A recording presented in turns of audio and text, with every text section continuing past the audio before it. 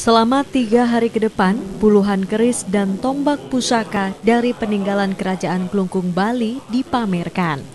Pameran berlangsung selama 3 hari ke depan, yang diikuti oleh kolektor keris serta benda pusaka yang sengaja disimpan di Museum Semarajaya, Kabupaten Klungkung Bali.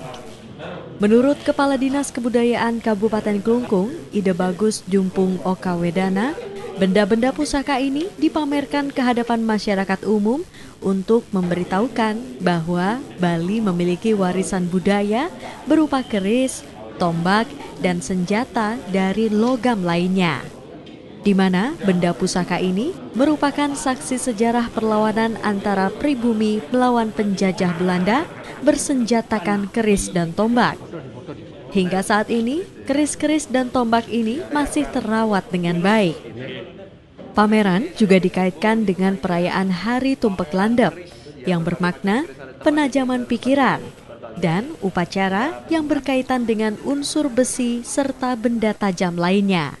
Kepada masyarakat umum bahwa kita di Kabupaten Klungkung ini mempunyai pusaka-pusaka, keris-keris pusaka yang memang adilhum yang mencirikan memang ada ciri khasnya memang milik dari Kabupaten Klungkung, itu ada yang kita punya.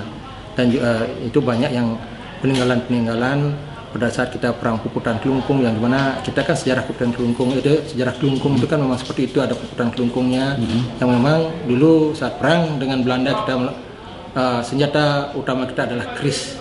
Keris yang di Kabupaten Klungkung ya kita memang ada ciri khasnya. Salah satu budayawan Klungkung yang ikut dalam pameran keris ini, Profesor Anak Agung Bagus Wirawan mengatakan, keris sudah diakui sebagai warisan budaya benda dunia oleh UNESCO dan wajib untuk dilestarikan. Khususnya di Bali, rata-rata warga Bali memiliki peninggalan berupa keris dan benda pusaka lainnya.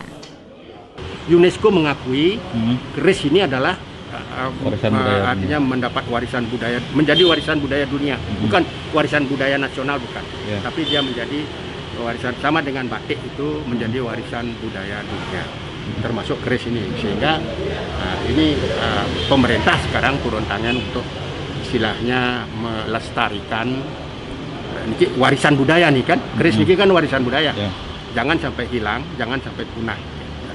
Itu makna dari pameran ini, untuk menunjukkan kepada masyarakat bahwa dari dulu sebenarnya napi wasannya peluburan logam ini sudah ada, kita maksudnya. Dengan pameran ini diharapkan masyarakat kembali melestarikan benda-benda peninggalan bersejarah sebagai sebuah warisan budaya. Budi Krista, Kompas TV, Klungkung Bali.